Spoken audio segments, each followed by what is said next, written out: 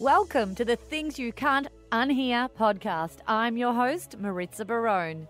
In this show, I will introduce you to ideas, concepts, and mindsets that will open your mind to a new world of well-being and personal life growth. Through eye-opening interviews, we elevate people in the world doing amazing things for humanity and share insights that will shift you to become the happiest, healthiest, kindest, and most compassionate version of you. Well, hello friends. Welcome back to another episode of Things You Can't Unhear. So after 2 months off between season 2 and season 3 of this podcast, a lot has happened in my world. And for those who missed last week's episode, I interviewed Charlie, my partner. And we shared the fact that we have decided to follow a long-term goal of ours and relocate to Fiji for a while.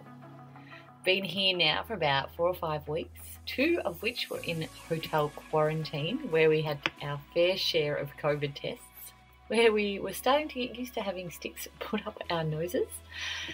Thankfully, that part of the journey is over. And here we are living in Fiji. Now, why Fiji? So for us, Fiji has always been a great place to visit, and we've enjoyed coming here over 10 to 12 times as a family over the years. And I've been here as a kid myself with my family. We love the culture, the people, the slower paced, simpler lifestyle. We have friends who live here, and that's always drawn us back here as well. When COVID hit, it really forced us to look at what was important in our life and to go after our dreams. 8 months of hard Melbourne lockdown does it to a person. It makes you start to question things more deeply and, prioritize happiness. So here we are. The kids have changed schools and are wearing the cutest bulla shirts I have ever seen as their school uniforms. The school is incredibly multicultural, and they've been making friends and even volunteering at an animal shelter here in their spare time. It is island life, and it's very different to what we're used to back at home in Melbourne, Australia. But it's definitely an adventure. It's definitely new to us living on an island this small, and so far we're really happy. So while I'm here in Fiji, I want to make a conscious effort to share stories of people who have lived here or grown up here, or any interesting people I meet along the way, to share a deeper side of Fiji and what is at the heart and the core of the people, including their triumphs and their struggles. So just before I left Australia, I started working with a couple of new clients, Sadhana Smiles and Div Pillay, to produce their podcast called Business in Colour. And when I told them I was moving to Fiji, they were in shock. Number one, because they were wondering what on earth we were going to do here. But number two, because this is where Sadhana was actually from. So welcome, Sadhana, to the show. I thought it was a no-brainer to have you here to talk to me today. Oh, thank you, Maritza. I can't believe you're in Fiji and I'm not. You have no idea the levels of my jealousy right now. What was your first reaction, truly, when you heard I was coming here? WTF.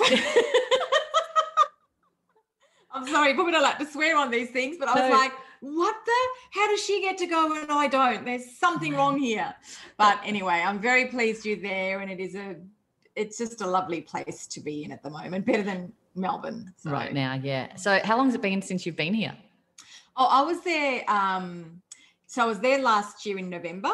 And then, of course, I went away for Christmas, came back to Melbourne, and then basically we went into lockdown. I mean, Normally I come back home 2 or 3 times a year. So I've got a lot of time to make up. Oh, wow. So for everyone who hasn't heard of Sadhana before, she is now based in Australia. She's the CEO of Real Estate Industry Partners, REIP, and the former CEO of Harcourts Property Management and Harcourts Victoria. This year, she's launched 2 podcasts that I know about. The first, as I mentioned, is called Business in Colour, which talks to diversity and social inclusion in the workplace. And that's alongside her powerhouse co-host, Div Pillay. And she's also just launched another podcast called Market Insights with Tim Lawless. And Sadhana, you're a true woman of power, I must say. I'm so inspired by a lot of your story and a lot of your work. Oh, thank you. That's very nice of you to say that. No problem. I mean, we're going to share a lot of that today in this conversation, but I really want to start about what it was like to grow up in Fiji for you.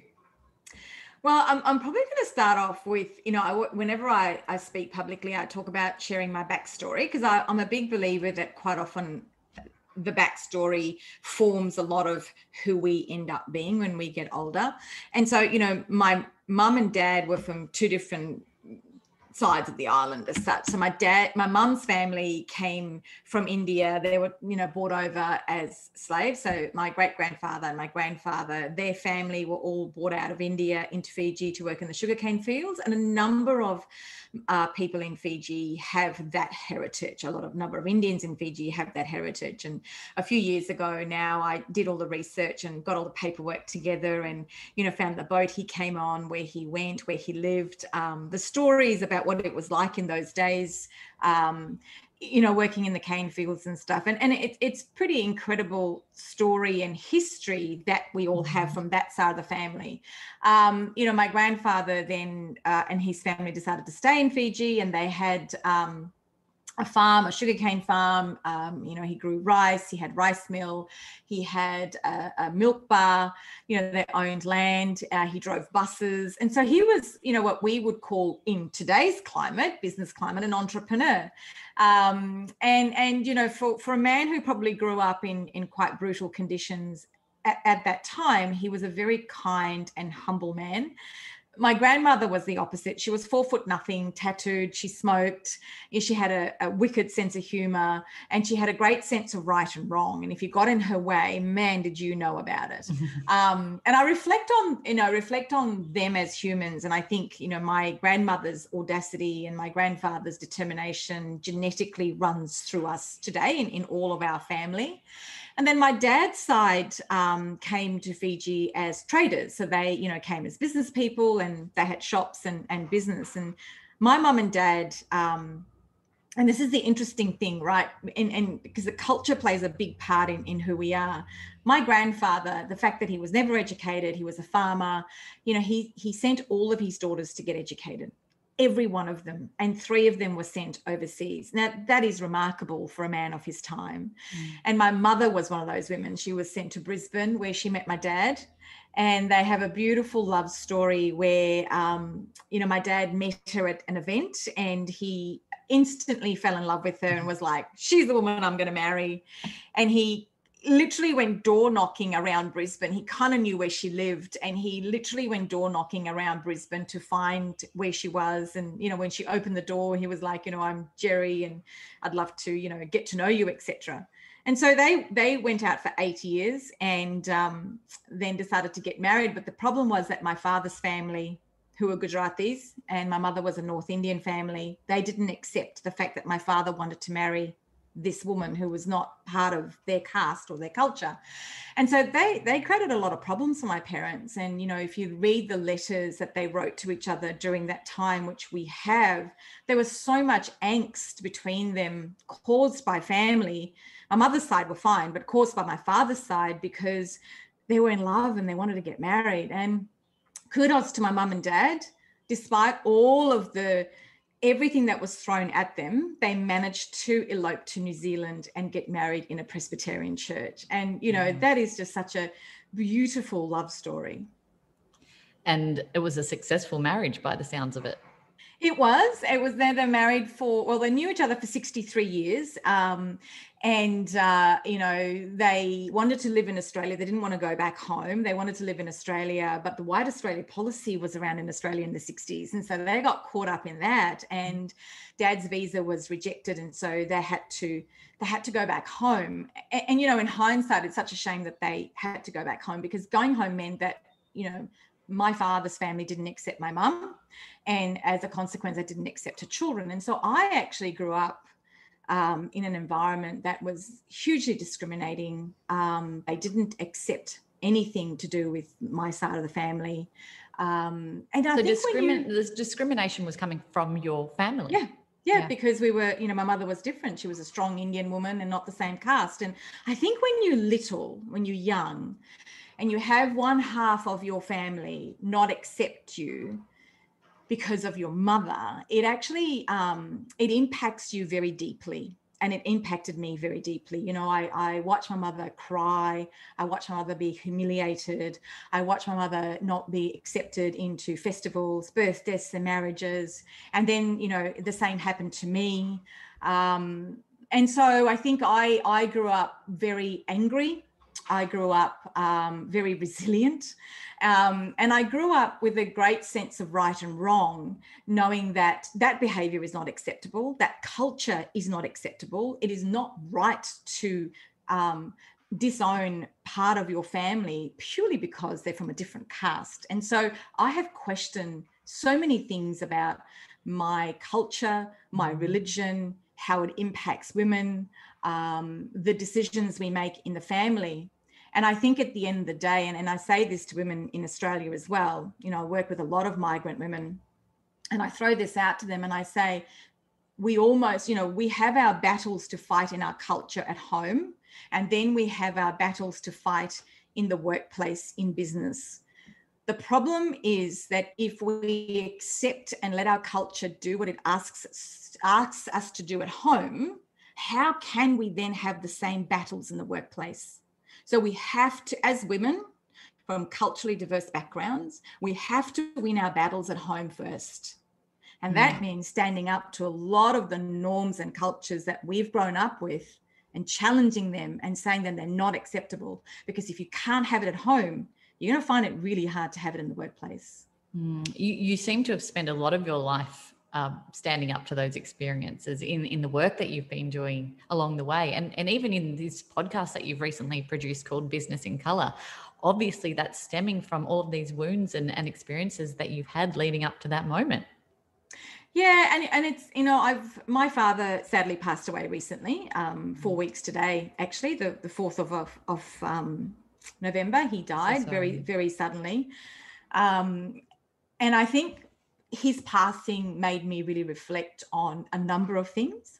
And you know, it's interesting because the religion that we have, that we follow, and all of the ceremonies that we did because we wanted to honor my dad, just even in that process as his daughter.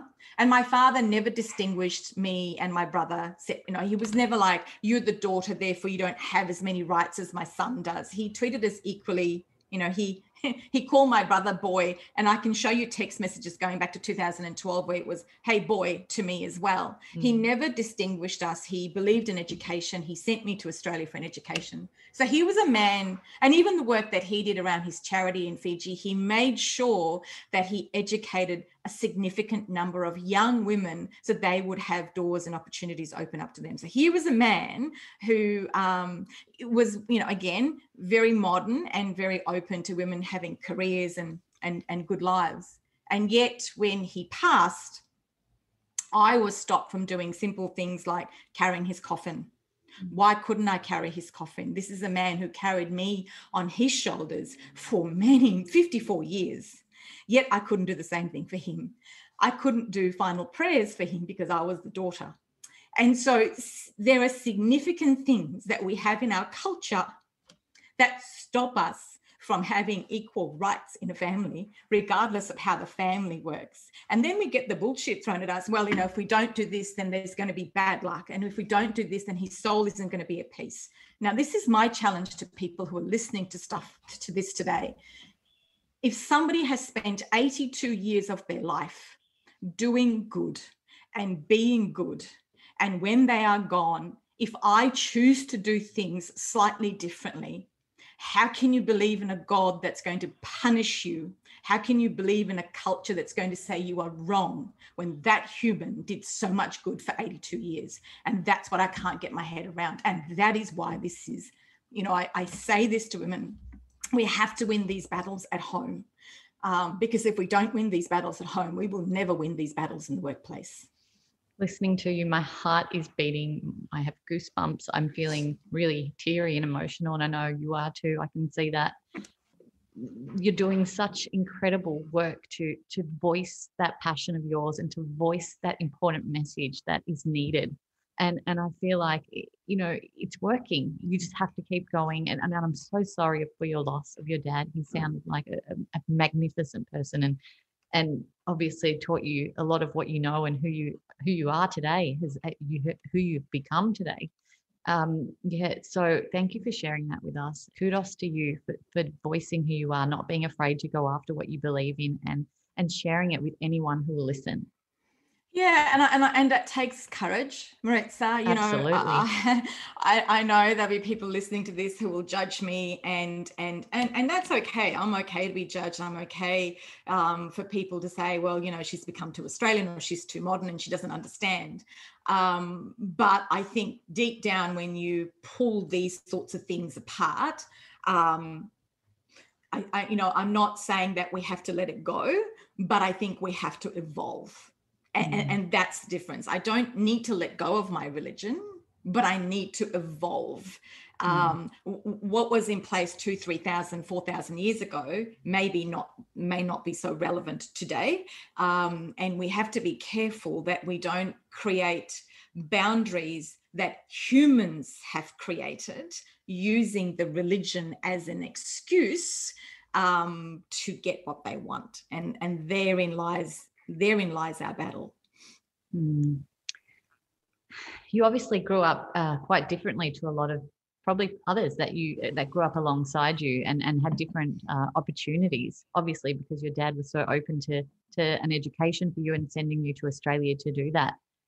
Coming here, what was that like for you to leave your home country, and at what age did you do it? Yeah, I did grow up slightly differently. My father was a type of guy, we had alcohol around the table, we ate meat, we weren't overly religious. And, so I kind of grew up, entertaining at home with everyone from, ministers to corporate people. And so I was very privileged in that I grew up having conversations with adults in senior business positions from where I can remember, when I was very little. And then when Dad made the decision to send me to Australia, it was because he felt that I needed the education to have the opportunities that, he wanted me to have. And so I came out of Fiji, having grown up in a very close family, not really being around a lot of white people, eating Indian food every day. And, and I arrived in Australia at the age of 16, 2 long pigtails, this thought, everyone thought that I would have landed here with the thought of, education and university and, degree and, all that sort of stuff. But all I had in my mind was freedom, because I'd grown up in such a culturally oppressive environment. So, and Fiji is very different today, but when I grew up, we weren't allowed to hang out with boys. I certainly wasn't allowed any boyfriends. I wasn't allowed to go to school dances, sleepovers at girlfriends' houses weren't allowed. And so all of those things that I wanted that I couldn't get home in Fiji, I knew that I'd be able to get in Australia. So went into boarding school and spent the last 2 years of my school, hanging out with guys, going out and drinking, not studying, doing all the things that I wasn't supposed to do. And going through the culture shock as well, never really having lived with so many white people before, in a boarding school, sharing my room with 8 other girls, shared bathroom facilities and stuff. These were all things that were so foreign to me. So huge culture shock. And then, of course, my HSC results were abysmal. And so I wasn't going to go into university.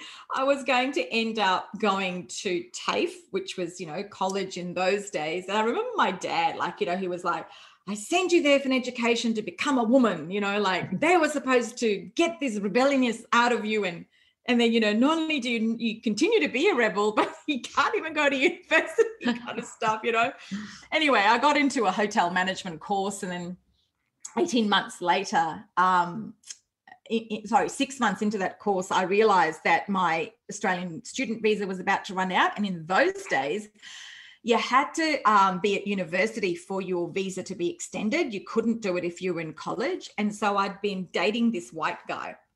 And so I asked him to marry me. And the funniest thing about this was, right, so in those, no email, this is the early 80s, late 80s, and no email. So I write this letter to mum, my dad, and my brother, dear family, I've met this guy and I'm getting married and I love him dearly, blah, blah, blah, blah. And I'm staying here forever. Yeah, I'm staying here forever. And by the way, he's white, So of course there's this massive conniption back home.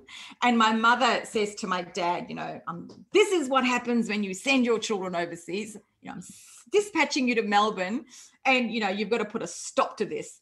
And so my poor dad arrives here and we go into this negotiation for 3 days in a hotel in Carlton in Melbourne where, I'd be working during the day and then we'd have dinners at night time and my father would give me and my ex-husband at the time all these reasons why we shouldn't get married. And, and then we'd have a whiskey and we'd have a fight and then we'd start again the next day. Anyway, 3 or 4 days later, my father gave in and he said, well, if you're going to get married, we have to have the big wedding back home in Fiji. Everybody needs to know that this is something we accept and we're supporting you. So we're backing you. Okay. Yep. Yeah, backing you. So he goes back home and this is such a funny story. He goes back home. Mother says, we gave you one job, and that one job was to stop the wedding and you failed at that.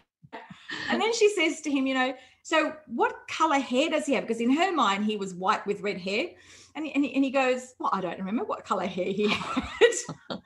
Anyway, long story short, we had the wedding in Fiji. We had 2,000 people at my wedding because I think it was the first time there was the Indian and the Australian getting married. But, that was my dad's way. And you look at why he did that. He did that because he wanted the community and his family to know that he accepted my decision, that it was something he backed and he supported. And the way he showed that was by having the wedding that he did. Phenomenal. I thought you were actually going to say this was like a visa scenario. You only asked him to marry you for the visa. And that was that too. But you actually went ahead with it and you did, and you got married. It's amazing. Oh, I'm so in awe of this story so far. And I know it's only going to get better as we're talking because I do want to delve into your career a little bit and what those movements were like for you, and whether you endured any bias at all, being a woman of colour and coming into the workforce in such a leadership type role that you were seeking as well. In the first half of my career is kind of broken up into two parts. In the first half of my career, when I reflect on it, it was pretty cruisy. I had great jobs. I worked with a bunch of people who never saw my colour, but I wasn't in any leadership positions. I was in, junior positions as such or mid-level positions. And my colour never came into it. I never really pushed for promotions or anything like that. It was kind of like, this is my job. I'm having kids. I've got a marriage, and it was pretty cruisy, really. And then in 2009, I made the decision to leave my marriage. And again, that was something that, culturally is frowned upon. And again, after, my father did crack it with me in that one. He was very angry with me around that one, but we managed to work our way through that. And, again, he supported me through that process. And in fact, there's a piece of advice he gave me, which I'm going to share now, which I have used all of my life. And, he said to me, if you do the right thing by yourself, you'll always do the right thing by others. And it's not about being selfish, but it's unless you are happy within yourself, how can you possibly make other people happy around you? You can't. And you just can't. And it was after that divorce that I kind of made the decision, well, I can't have cruisy career anymore. I've got to be really serious about this. I need to support myself. I'm potentially going to be single for the rest of my life. I still have children I need to, support, etc. And so I started to, I remember taking on a mentor and a coach at that point in time, and they asked me to do an exercise, which has stuck in my mind for a very long time. And the exercise they asked me to do was, imagine if I'm reading the Financial Review and there's an article about you. Why would I want to read the article, number one? And number two, what would be in the article that is going to be interesting enough for the Financial Review to actually write about it? And that was the start of my goal setting process. I wrote the article and all that sort of stuff. And, we delved into what that meant for me from a career perspective. But I started to write my goals and really create my life plan or business plan quite strategically after that. So, I wrote my goals every year. I put them on my shower wall because I could see them every day. They're still on my shower wall today. I can see them every day. They keep me on track and motivated. I looked at my career as a strategy. So, it was like, well, what do I need to do? I need to have a general manager position. I need to have networks. I need to have mentors. I need to have supporters. I need to skill sets, knowledge, training, etc. The brands that I needed to work in my industry that were going to be the right brands. They were going to be a woman and a woman of color. And knowing that as a woman of color as well, I would have to be the best at what I did, so how would I do that? How would I become the industry expert, the go-to person, regardless of whether I was a woman or woman of color? And so I spent significant time for myself, establishing myself in that. And I think today I have the success that I do, and I have the doors open up for me that I do, because I am seen as the expert in the industry. I am seen as one of the best at what I do. I am seen as, one of the industry go-to people. But that takes time, and it takes training and investment and courage and not letting anything get in the way, and being really committed to being that person, and having the right people around you and having the right strategy for yourself. Well, you're definitely experienced, knowledgeable, the right person for the job, and you've proved that obviously many times over the last 10 to 12 years in what you've done. I love this goal setting idea. It's obviously become a big part of your life. And what other tools have you implemented in order to achieve your dreams and your ambition? So the business plan is a big one. The other one is, I think it's your voice. And it's an interesting one, because quite often when you're the only woman or the only woman of color around a boardroom table with a whole bunch of blokes, and I spend my life in these environments, it is hard to have a voice. You question yourself. The imposter syndrome kicks in. Your voice gets drowned out. Your ideas are not listened to. People make fun of you. There's joking. There's a whole range of scenarios that we all face in business as women, kicks in regardless. And I think the other thing that I've done very well is I've set boundaries for people. People I work with know that I have boundaries. So I will accept a level of behavior to an extent. But if it goes beyond that, then I'm very vocal in saying, well, that's not acceptable. I don't like that. That was a racist comment, or that's very biased, or, question decisions at a corporate level. So, but I couldn't do that until I'd earned the respect and the, seen as the industry expert as such. So that had to come first before I was able to do that. So having that courage to actually have a voice, because that's important. There's no point in being the one person or the two people around a table if your voice isn't going to be heard. Very, very true. Now, you've obviously got some huge desires to leave the world in a better place. You've done a lot of work with different organisations over the time. I really want to know more about Fiji Links, the not-for-profit organisation that you started. Was it 2008? Yeah. What series of events led you to start that, and how did it ignite? So in 2008, I was actually working for another organisation, and we were in the field just outside of Lautoka in a settlement run by Rotary at the time. I think it's still there actually. And I got asked to see a woman in a home who I found out as I, met her, that she was dying of cervical cancer.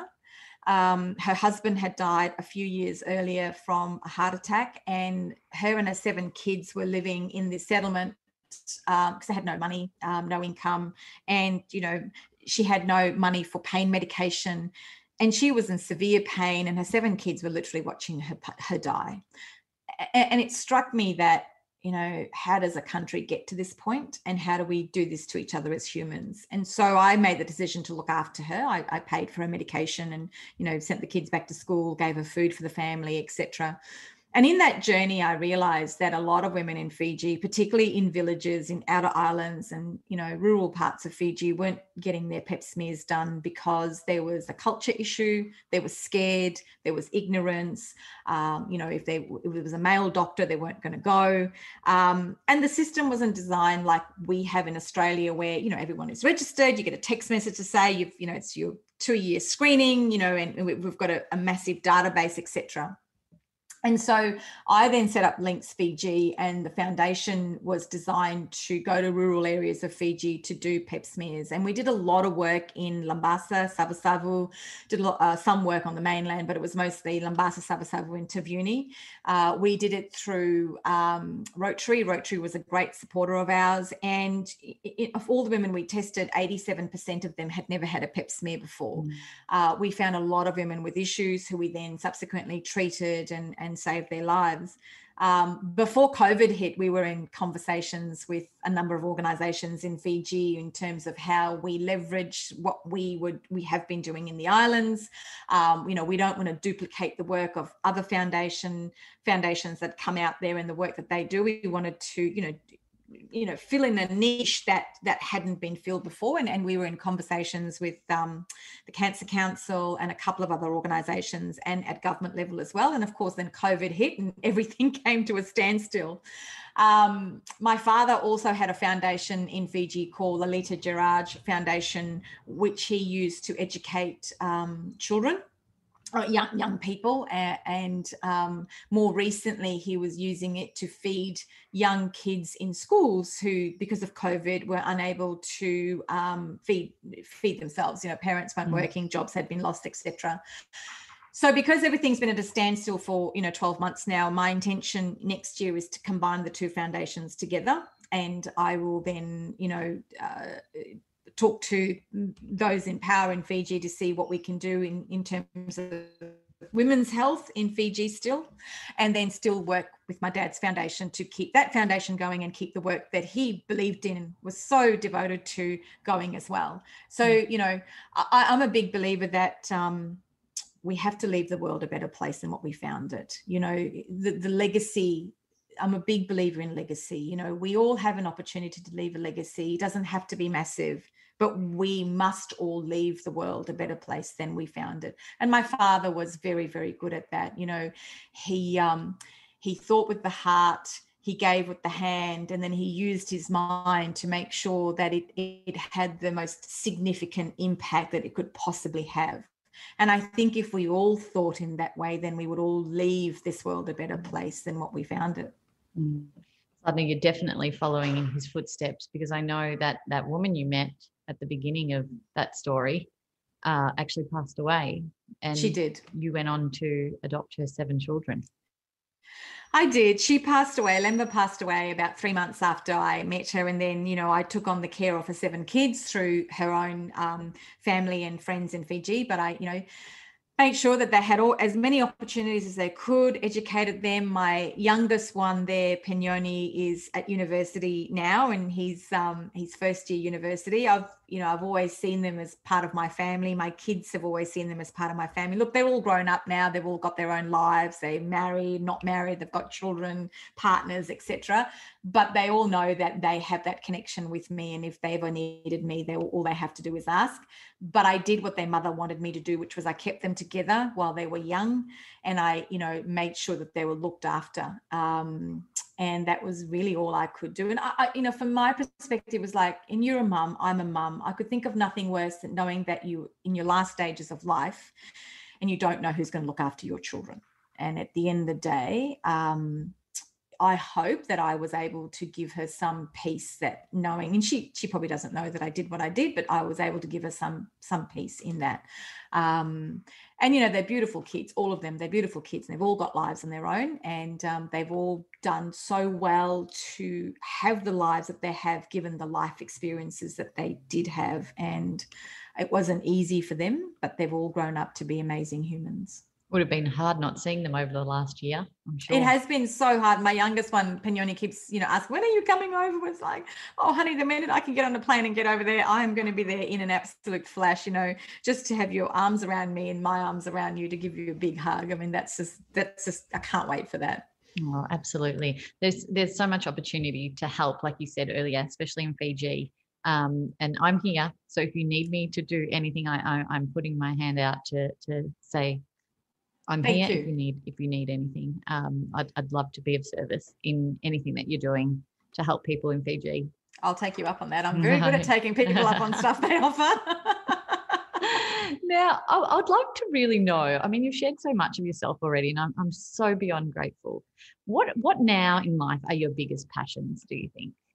I'm 54 now. And so, it's that other horizon in life that you get to. When I was in my 30s, it was very different. And now for me, it's a different horizon. So I think I kind of break my life into three parts. And so there's my own personal goals and desires. And I think, I want to work for another 10 years, and I have a range of things that, I've got my own business that I want to grow. I have a property management business that I want to grow and have, very successful. That's kind of part of my retirement plan.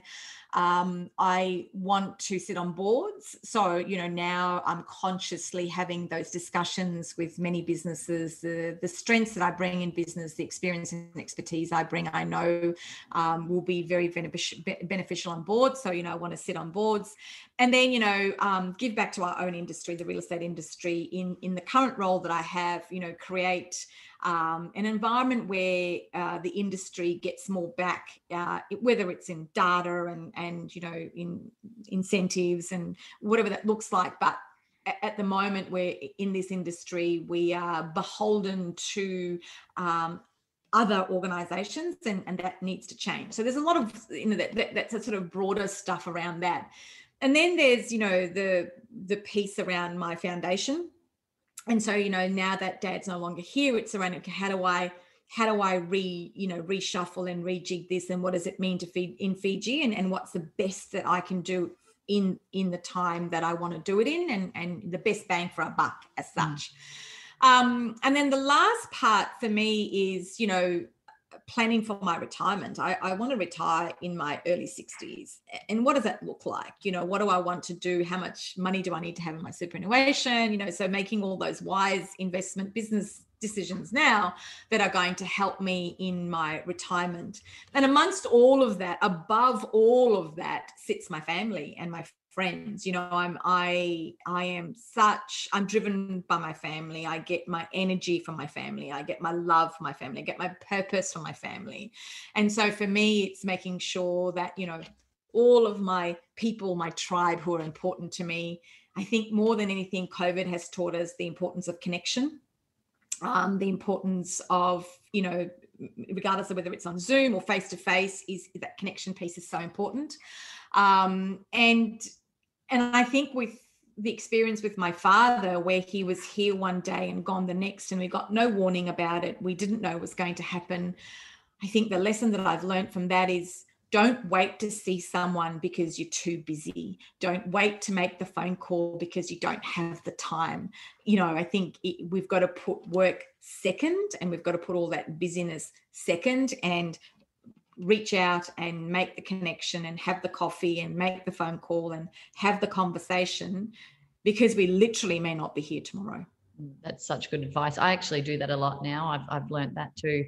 And I put time away, and I sit there and I'll message everyone who's important in my life and make that effort to just connect with them, because you're right. Things get busy, you get distracted, work comes into play, kids come into play, whatever it is that makes your life busy, and you forget about the important things because you're so busy going on that mouse wheel in your day-to-day life and in the rat race that you forget about the important things. So yeah. I think that it's such a brilliant message. I do have one last question for you, and there's one or two. Let's see how we go.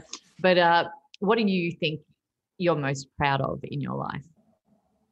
I'm proud of my kids, and that's not a cliche. That's not a cliche answer. I think I look at my children, and they are amazing humans. They are independent of thought and of will. And I think that is the biggest gift you can give your children, number one. Look who their mama is. Well, look at their mama is.